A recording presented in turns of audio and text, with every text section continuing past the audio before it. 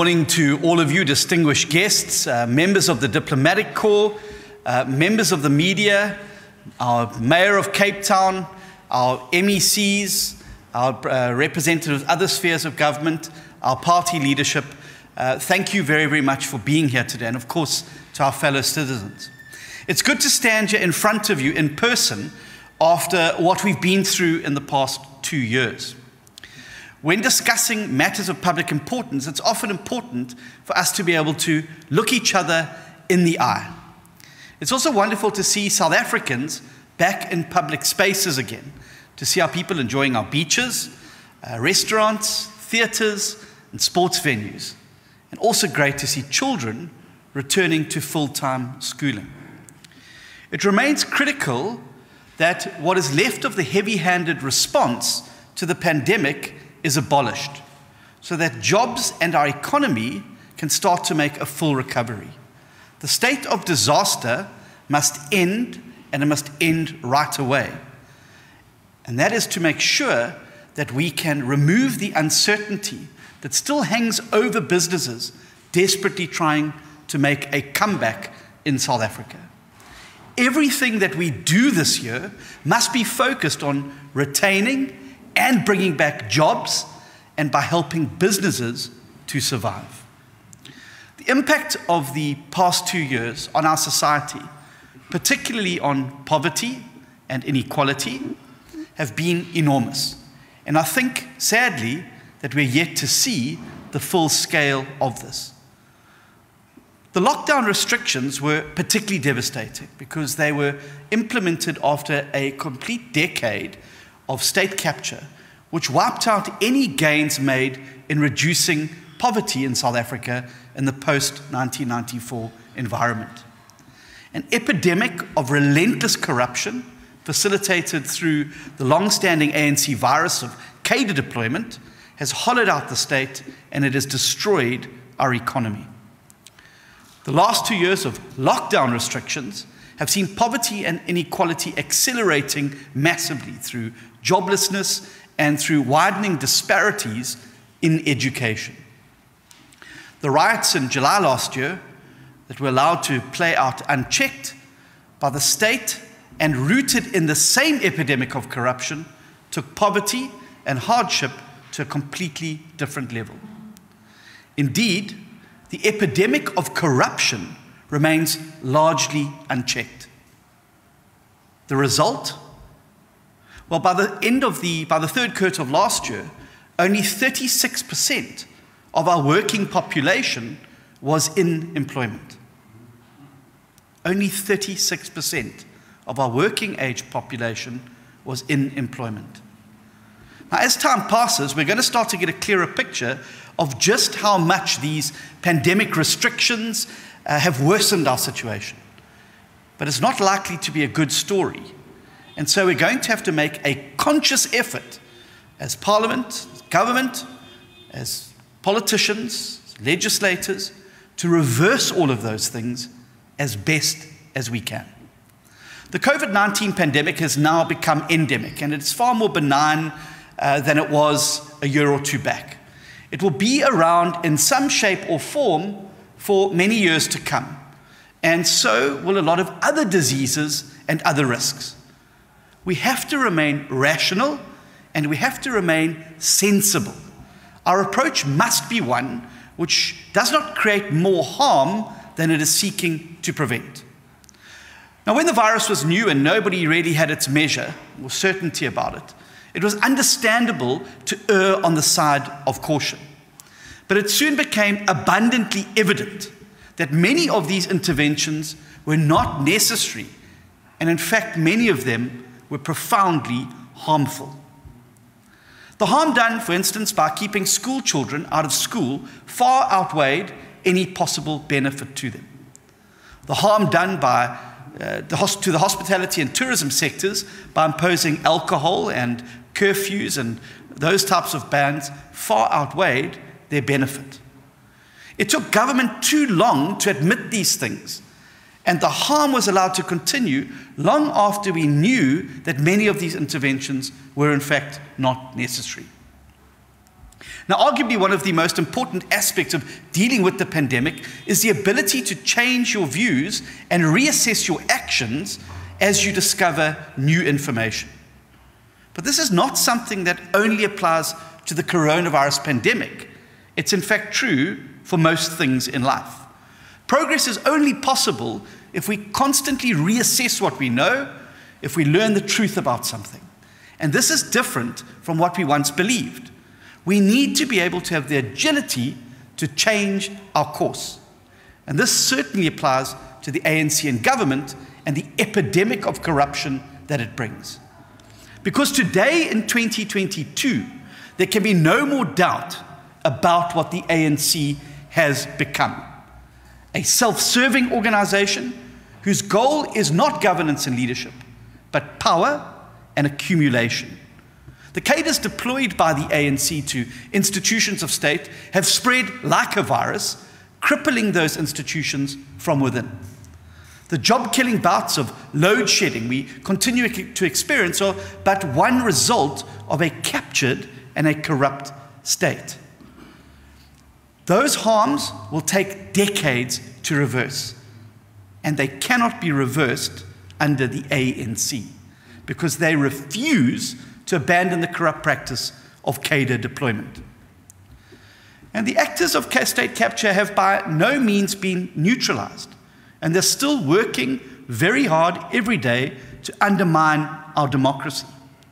Despite clear evidence emerging from various sources, including the Zondo Commission, which implicated ANC politicians and cadres, they still remain largely untouched by the law. Now, ominously, the bulwark of our democracy, the judiciary, remains under threat from the ANC itself, as we saw from the minutes which emerged during the Zondo Commission, but as well from a judicial service commission dominated by political actors allied to the corruption epidemic. Just last week, some of our most distinguished judges in South Africa were subjected to the most appalling and undermining questioning by JSE members who are aligned with the forces of corruption and violence that are destroying South Africa. The JSE requires urgent reform to remove this influence of politicians, and the DA, through our justice spokespersons, will be tabling a bill to this effect during the course of this year. But this is only one part of the change that is going to be required. As we have seen in the Gupta leaks and the Zondo report and countless exposés, the ANC today is closer to a crime syndicate and a terrorist organization than a political party. And its mutated variant, the EFF, is following a similar but even more extreme and ominous playbook. Our country will not survive the destruction caused by their greed and their internal warfare for longer. Some of us have known this for a long time. Others have just started to realize it now. But as a country, we can no longer deny that the party of national government, the ANC, bears no resemblance to the liberation movement that took office in 1994. And the question now is, what will voters do with this knowledge? And thankfully, this question has already been partly answered in the local government elections which took place in November last year. Because for the first time since 1994, the majority of voters chose not to vote. In a country in which voting is a hard-won right for the majority and is commonly equated to voting for the ANC. This is a profound shift for South Africa. Crucially, most of those who did vote chose parties other than the ANC. Now, with 2 years to go before the next national elections, this sea change presents a crucial opportunity to dramatically change the trajectory of our country. The 2021 election showed that an ANC government is no longer an inevitability, and that there is now a very real chance of replacing it with a coalition built around reform, accountability, and the rule of law. But such is the speed and scale of the looting and destruction that we may have only this one chance. Our country is being stripped bare, liquidated and set alight as we speak. Now, I don't want to spend this entire address painting the bleak picture of where we're at as a country, because we already know this. In a few days' time, President Ramaphosa will stand up in the front of the Cape Town City Hall, the new temporary venue for Parliament since our National Assembly buildings was burnt down, and he will set out his version of the state of our nation. Now, he's going to most likely offer up a raft of new multi-point plans, task teams, workshops, commissions, along with solemn promises that this time he and his government are really serious about tackling unemployment, crime, corruption, and service delivery, just as they were last year, and the year before that, and the year before that. He will likely blame the pandemic for most of our woes, and what he can't pin on COVID, he'll chalk up to global conditions or global headwinds or apartheid. And I know this because we've seen this movie every single year. Without fail, as we move further away from the SONA and its lofty promises and high rhetoric, the same script plays out year after year. None of the promised economic reforms materialize. None of the energy reforms materialize. None of the big new investments materialize. And not one ANC cadre or politician implicated in corruption is convicted by the NPA. And every year, our country slips further and further towards a failed state. Now, if you want to know the true state of our nation, don't take the president's word for it on Thursday night, and you don't even have to take my word for it either. Go and see for yourself. Take a drive through the towns and villages of provinces like the Eastern Cape, Mpumalanga, Limpopo, or KZN, and even some of the largest cities in Gauteng. The scale of the decay you'll encounter is frankly staggering. Potholes, cracked pavements, litter, uncollected refuge, sewerage spills, broken streetlights, dry taps, electricity substations stripped bare, train stations carried out piece by piece, schools vandalized, hospitals only partly operational, and long queues at clinics, police vehicles sitting unused and unusable at police stations.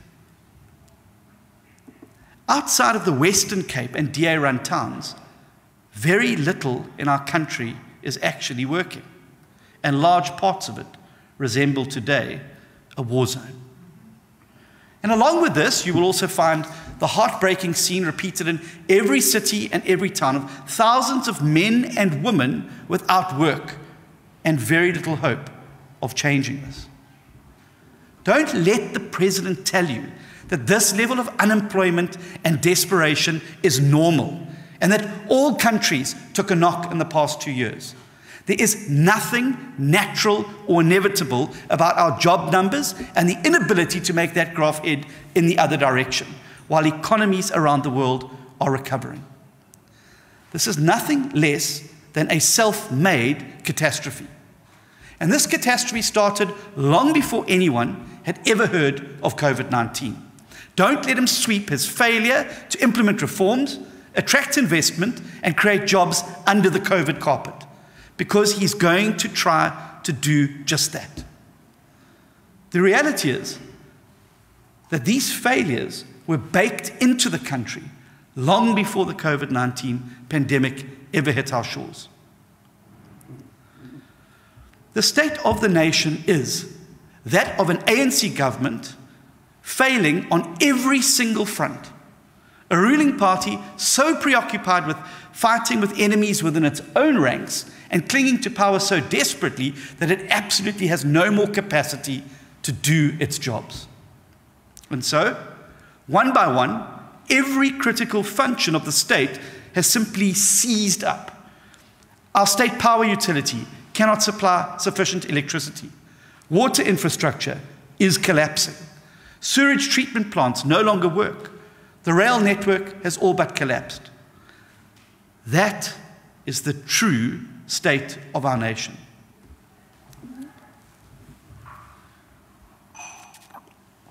But amid all of this destruction and decay, there are islands of hope. DA-run provincial, local governments show that things can be different. Over the past 2 years, in every wave of the pandemic, the DA-run Western Cape made sure that there were always enough hospital beds and there was always enough oxygen, while the DA-run city of Cape Town delivered chronic TB medication to people at home. Only in the Western Cape did school feeding schemes continue uninterrupted to make sure that we were feeding needy and hungry children, and only fighting those school closures. Only in the Western Cape did creches continue getting their subsidies. This is the DA difference, and it's this DA difference that saved so many lives. Consider that age-standardized excess mortality during the epidemic in the Western Cape was the lowest in the country, and 30% lower than the national average. This is what governments should do in a pandemic: retain and ramp up services, not cut services, not destroy jobs and restrict people's freedoms. The DA difference is that people lucky enough to live in a well-established DA municipality like Cape Town, Overstrand, Stellenbosch and Midvaal can at least rely on local government to deliver services such as fire services, streetlights, refuse removal and local road resurfacing. The DA difference is that public money is spent on public goods and not simply stolen to make politicians and cronies richer. But so many of the other critical functions of the state are in the hands of national government or national-controlled state-owned enterprises. So these islands of excellence run the risk of being swamped by a sea of national government failure. And so the DA difference now is also about protecting people from national government failures. Where we govern, we know we have to step in where national government has now failed, particularly on critical issues such as providing electricity, public transport, and effective policing. Not least because these things enable job-creating businesses to start and to thrive. But the big thing is that this DA difference doesn't only benefit the residents. Where we govern, we've also shown what a post-ANC country could look like. And that should be of interest to every single South African.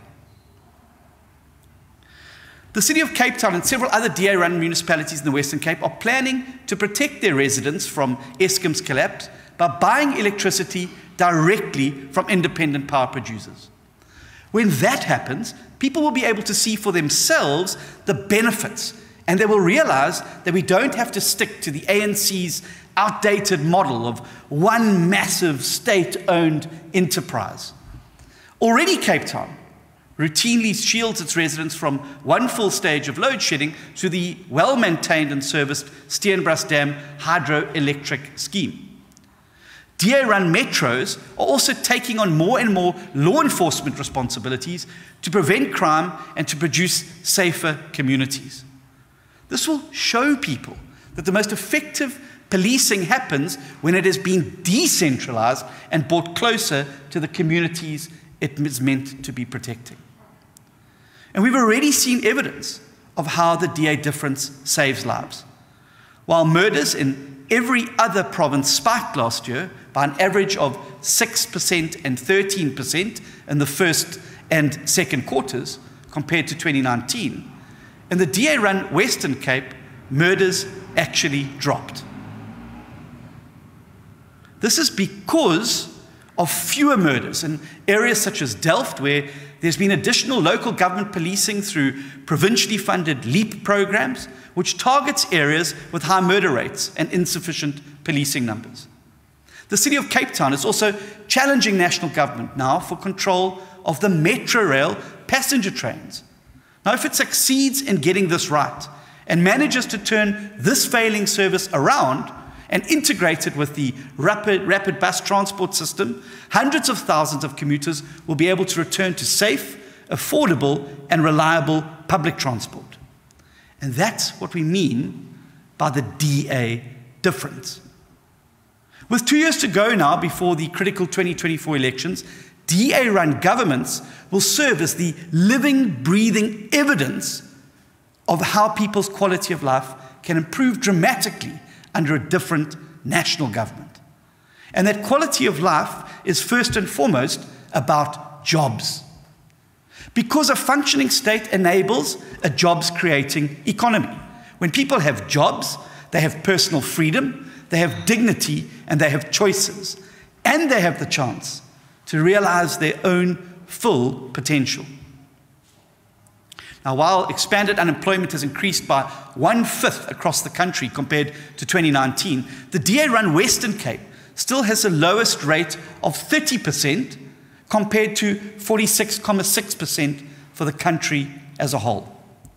The DA difference is life-changing in every single way. It's clean running water, flushing toilets, reliable electricity, and regular refuse removal, all of which combine to foster an environment where jobs can grow. The DA difference is that more children can stay in school all the way to their matric exams. The DA difference is that more children get a solid meal at school and are so able to concentrate better. The DA difference is fewer children going hungry and malnourished. The DA difference is better educated children with a better chance of escaping poverty and hardship. The DA difference is accountable governance with clean audits, not just for clean audit's sake, but so that public money gets spent on real services for the public to make their lives better, rather than being stolen and frittered away by politicians. The DA difference is that more people have a chance to own their home and have the title deeds to show it. This means that more people can access loans to start a business. It means more people have something to pass on to their children and their grandchildren. The DA difference is safer communities and better public transport. To date, we've mainly been able to demonstrate the DA difference in local and provincial government. But we're not certainly a party, we are absolutely not a party that's content to govern at local and provincial level only. We are absolutely waiting to be able to step into national government. Our vision for South Africa also addresses those broader challenges that we face of unemployment, inequality, crime and corruption, housing, migration, the energy crisis, and protecting our environment. Our existing economic justice policy contains incredible proposals that speak to a number of these issues and include interventions to combat school dropout rates, teacher absenteeism and malnutrition and stunting in children. The document also sets out measures to address the legacy of migratory labor system, proposals on shared parental leave, as well as measures to address the culture of low savings among South Africans. And that's just to name a few. During the course of this year, we're going to release a further series of policy positions which we envisage to be part of the foundation of a new policy approach for a new realigned government in 2024. We now have 2 years to make our case and convincingly demonstrate the DA difference in the places where we govern. 2 years now to show people that there are two distinct parties of government in South Africa that have two distinct and very different approaches to almost every aspect of governance and the state. One that still believes that people should live at the mercy of government and depend on an all-powerful state, and the other that believes in the ingenuity and creativity of people and trusts them to be able to release and realize and unleash their dreams if they're just given the chance. One that still believes in centralized control and an all-powerful president, while the other believes in decentralization and nurtures diverse and principled leaders from all walks of life. One that believes that the only way to create jobs is to make government and the state even bigger than it currently is, while the other believes that government needs to get out of the way so that businesses big and small can flourish so they can employ people. Dependence and control versus freedom and dignity. Those are the choices. But what we also need to be clear about over the next years is who exactly we are up against. The enemy of growth and progress is the ANC, together with its variant, the EFF. Our opponents are not all the other parties like Action SA, the IFP, the Freedom Front Plus, COPE, the UDM, and the ACDP. And we cannot allow ourselves to be drawn into silly skirmishes with them. We all have a common opponent in the ANC. And for the most part, we all agree on more issues with one another than we do with either the ANC or the EFF. So, the DA doesn't need to get 51% of the vote to topple the ANC. We only need to keep them and the EFF below 50%, and then ensure that we are at the heart of a coalition government that can implement proper reforms and clean out the rot within the state. And we also have to do this now, because we are fast running out of time. At the rate at which the ANC is destroying our country, there might not be much to save in a few years' time. Or worse, democratic change at the ballot box may in fact no longer be possible. The challenge of holding at bay national failure as much as we can, and of reversing decades of ANC decline where we newly govern, is immense. And it's going to require clear principles and diverse skills where we govern in partnership with our allies. But the DA is resolute. And as a party of principle and diversity, we will bring all of our experience of governing and of managing coalitions towards the liberation of South Africa from the ANC corruption, the chaos and the decay. There is no other way out. Now, South Africans have shown in the last election that they are ready for a post-ANC future. They are ready for a better, more prosperous, more inclusive future. But perhaps some still can't see it working out that way. The only way is through political change. And the DA has an excellent roadmap to reach this destination. And we invite South Africans from all over the country who've not already done so to turn their disillusionment with the ANC into participation in the DA and other parties committed to constructive change. There is a far better alternative for our country, but this alternative can only be shaped by your participation. Join us in creating a new future of hope and prosperity in South Africa. If we can demonstrate the DA difference where we govern, if we can show South Africans that hope is on the way and that change is on the horizon, and we can marshal the resources of all those people who believe in freedom and prosperity and a better future for South Africa around our banner, and we can do this convincingly, then I believe nothing and nobody will stand in our way from achieving our goal of getting into government and starting the work of building a more prosperous, inclusive, and growing South Africa, the country that we love. So join us on this journey as we set out to build this new future for our country. Thank you.